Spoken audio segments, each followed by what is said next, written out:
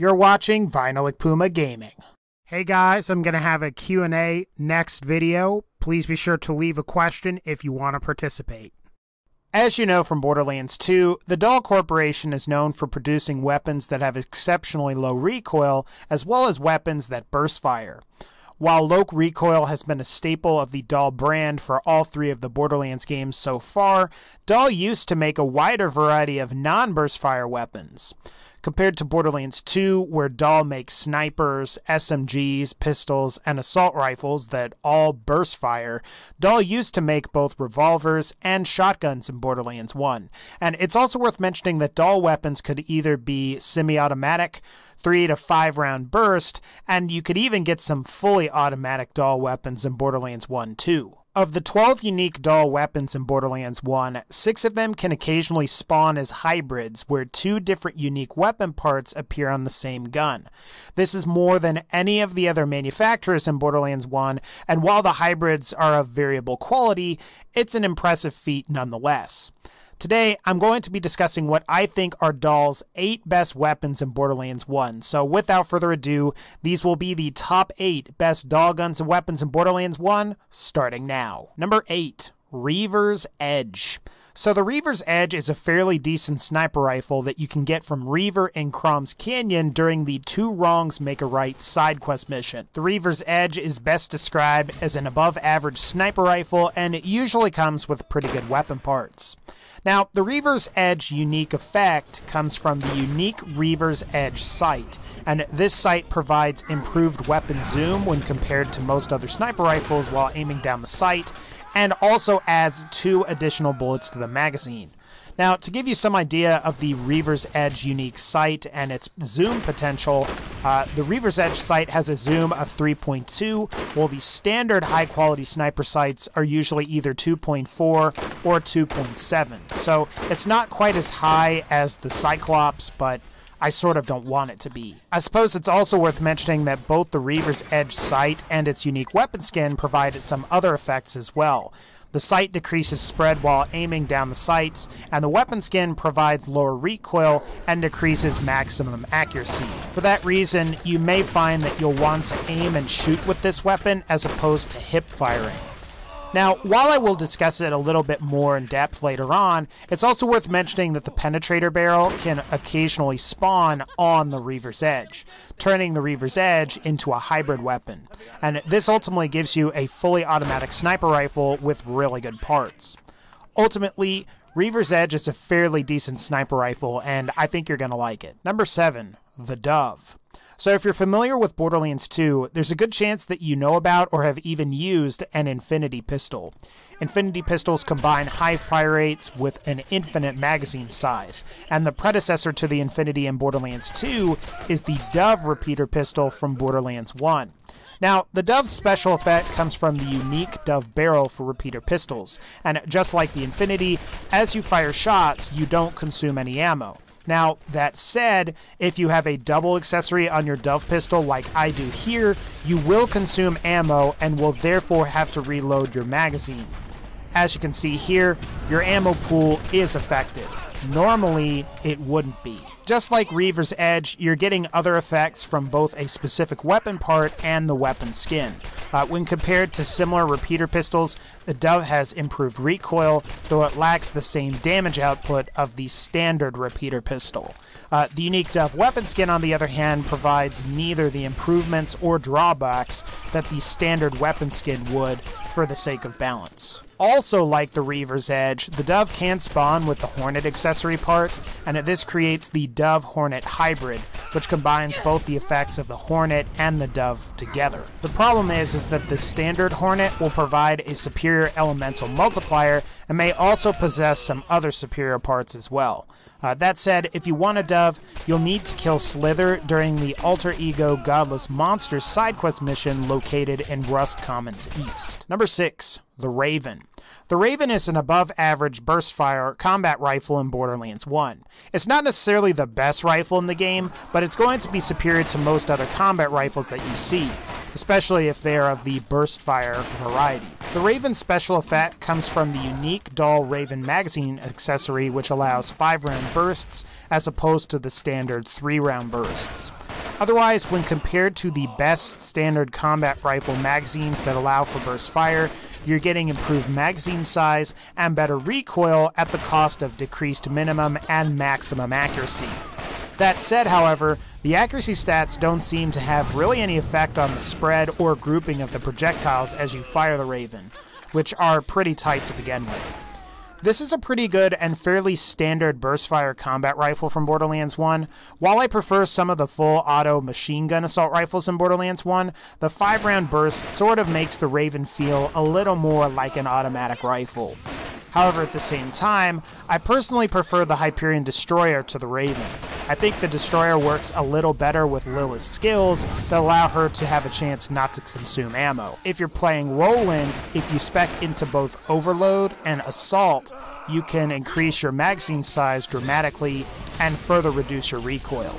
Overall, I think the Raven is a good gun, it's just not my favorite. Number 5, the Typhoon. The Typhoon SMG is a unique weapon from Dahl that got added with the General Knox DLC for Borderlands 1. If you're curious, it drops from a shield-wielding Crimson Lance soldier named Typhon. For those of you that are familiar with Borderlands 2, the Typhoon is sort of like a weird cross between the Seraph Stinger pistol and the Jacob's Becca, and then the Typhoon itself has also got some other weirdness going on. Like the Seraph Stinger, the Typhoon's special effects come from the unique Typhoon accessory for SMGs, which allow your bullets to ricochet.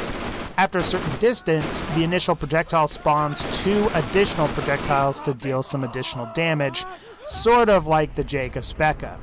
As far as stats for the Typhoon accessory itself go, it's identical to some of what you might see on other SMGs. The only difference is that the Typhoon has splitting bullets and it can only come as a non-elemental variant. The Typhoon is a really nice weapon to use indoors thanks to its ricochet ability. That said, if your character has skills that increase projectile speed, the distance required to get the projectiles to split increases. This is something that you'll need to be aware of on characters like Lilith. At the end of the day, though, this is a really nice unique SMG from Dahl in Borderlands 1. Plus, I thought the weapon skin made for a good thumbnail. Number 4, the Penetrator. Now, I debated whether I should include the Penetrator before or after the Reaver's Edge. Ultimately, I decided I would place the Penetrator after the Reaver's Edge, as the Penetrator can be one of the most powerful sniper rifles that you can get in Borderlands 1. The Penetrator's special effect comes from the unique Dahl Penetrator barrel. Unlike the vast majority of sniper rifles in Borderlands 1, the Penetrator is fully automatic.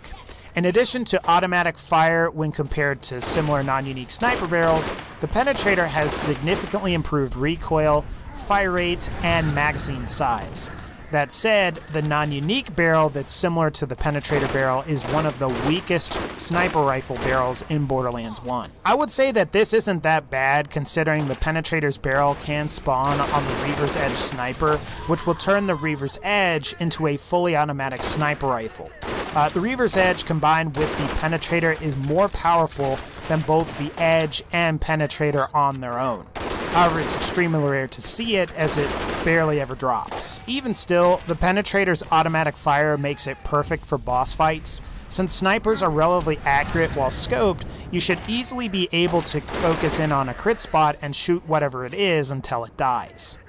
Originally, the Penetrator was supposed to appear as a legendary weapon in Borderlands 1, however the Penetrator's rarity is glitched and has yet to have been fixed by the developers over at Gearbox. Definitely keep an eye out for the Penetrator. Number 3, the Anaconda. The Anaconda is a really nice revolver from Dahl. As you may or may not have guessed, the Anaconda's name comes from the real-world Colt Anaconda, which is a famous variant of the .44 Magnum revolver. Now, the Anaconda's special effect comes from the unique Anaconda barrel for revolvers. In general, you're getting improved accuracy along with better damage. More specifically, when compared to other similar revolver barrels, the Anaconda barrel provides twice the bonus to damage and overall better projectile spread.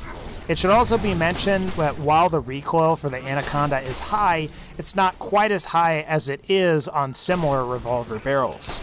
Like many of the other weapons on this list, the Anaconda can come with a wide variety of accessories. This allows the Anaconda to come in multiple elements, and you can even receive an Anaconda with the Masher accessory. If you've played Borderlands 2, the Master accessory makes your revolver act a lot like Borderlands 2's Maggie pistol. That said, compared to my experience with some of the other revolvers in the game, like the Chimera and the Ares, I found that I still prefer my Chimera. That's not to say that the Anaconda is a bad weapon. The problem is that it just lacks the multi-element capabilities of the Atlas Chimera. Even still, the Anaconda is a great revolver from Dahl, and if you can find one out in the wild, you should pick it up. Number 2, the Bulldog. Depending on the barrel, the Bulldog can be either a strong or a very strong shotgun for players to use. As you may have guessed already, the Bulldog's special effect doesn't come from the barrel. Instead, the Bulldog's unique effects come from the unique Bulldog magazine for shotguns, which greatly improves magazine size. In addition to improving magazine size, when you compare the Bulldog magazine to similar magazines on other shotguns, you'll find that you're getting more than double the magazine size, along with superior reload speed and fire rate. Since the Bulldog can spawn with a relatively wide variety of shotgun barrels, you can occasionally get Bulldogs that shoot rockets, and you can also get a hybrid version of the Bulldog too. Now, unfortunately, the Bulldog gets paired with the TK's Wave, which is one of my least favorite shotguns in Borderlands 1. As you might guess, the TK Wave plus Bulldog Hybrid really just upgrades the TK Wave's shotgun's magazine size to 20 and also gives it better fire rate and reload speed. It's really more of a cool trinket than a practical weapon. Ultimately, there's a lot of variation that you can get on the Bulldog. You may get a fairly good shotgun, possibly even a great shotgun to use, depending on what barrel appears on the gun itself. And finally, number 1, the Hornet. I don't really know why, but I found that I really like the Hornet from Borderlands 1. I guess it makes a lot of sense because the Hornet was also really good from Borderlands 2 as well. The Hornet's special effect comes from the unique Hornet accessory for repeater pistols. What this accessory does is it allows the weapon to fire 2-round bursts and restricts the weapon from appearing in any other element other than corrosive. When compared to other similar weapon parts, the Hornet accessory provides superior damage and fire rate at the cost of having significantly higher recoil. Now, from my experience, I haven't really noticed the recoil because of the sheer amount of corrosive damage the Hornet is capable of dealing. As I mentioned towards the beginning of this video, the Hornet has a hybrid variant as the Hornet accessory can appear with the Dahl Dove barrel. What this does is it creates a Hornet with infinite ammo, and while this may sound great on paper, it can actually be inferior to the regular Hornet without the Dove weapon barrel. This is because the elemental multiplier on the Dove is limited to ×3, while the multiplier on the regular Hornet can be as high as ×4. Then again, your mileage may vary. I personally prefer the regular Hornet over the Dove Hornet hybrid. Because corrosive is so powerful in Borderlands 1, the Hornet is capable of wiping out both easy and difficult mobs relatively quickly, especially if you have secondary skills that allow you to trigger other damage over time effects at the same time. Overall, the Hornet is a good gun. Alright guys, that's going to pretty much wrap up this particular video. If you like this video, please be sure to leave a like. As far as the Q&A goes, that will be tomorrow, so that'll be the 27th of October, and it'll be a Thursday. So if you want to participate, leave a comment. Otherwise, like this video if you liked it. Take care, and I'll see you all next time.